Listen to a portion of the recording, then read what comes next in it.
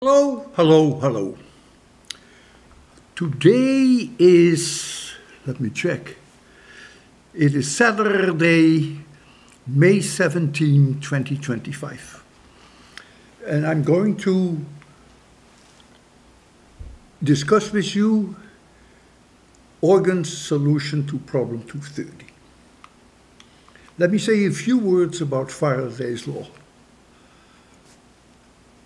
Faraday's law is the only law that allows us to convert mechanical energy, that means motion, could be motion in this direction or it could be motion in this direction, but it means motion, to convert that into electricity. The power stations at Niagara Falls, the water falls down, that is the energy of the motion, and then it hits huge wheels which start to rotate, and they rotate in a magnetic field. These wheels are conducting copper coils, and then you get an EMF at the end of the copper coils. That is the basic idea of almost all power stations, except if they're driven by nuclear energy. I have here a dynamo in my hand. Inside is a permanent magnet,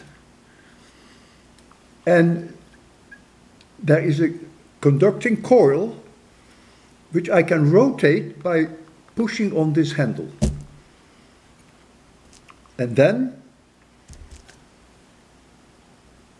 the kinetic energy of the motion that I put in there is converted through Faraday's law into an induced EMF, and the light will goes on.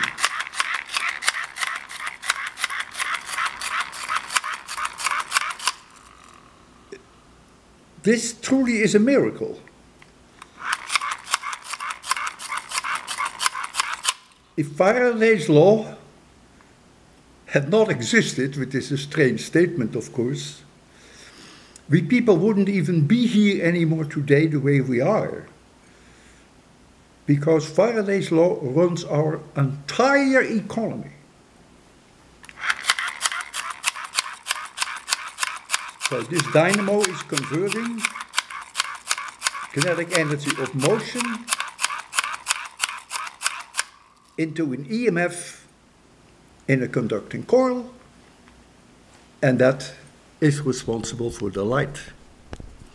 Let's now look at Organ's solution. So here follows Organ's solutions of problem 230. He writes, my take on this problem relies entirely on the Lorentz force. F is Q, which is a charge, times E plus V cross B. E is the electric field, if present. As there is no external E field, and since V is perpendicular to the B field, this F is simply QVB.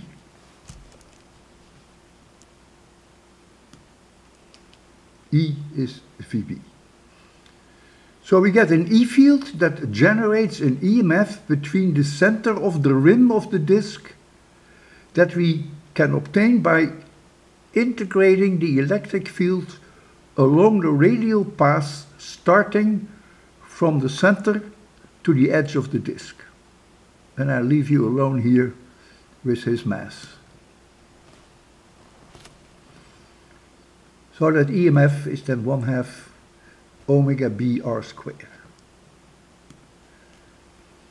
He mentions here that we have a minus sign, but that is not relevant because I didn't ask for the direction of the E field, of the potential difference. So he massages a little bit further, the 1/2 omega b r squared, and out pops this final result, 11.78 millivolts. My guess is that about between 15 and maybe 20 people had this correct. And that is nice. Maybe some of you had to look up some of my 802 lectures, but that is perfectly okay. So, this was problem 230. Thank you, Organ, for your solution. And within a week or so, I will publish problem 231. It is now Saturday here. Have a nice weekend.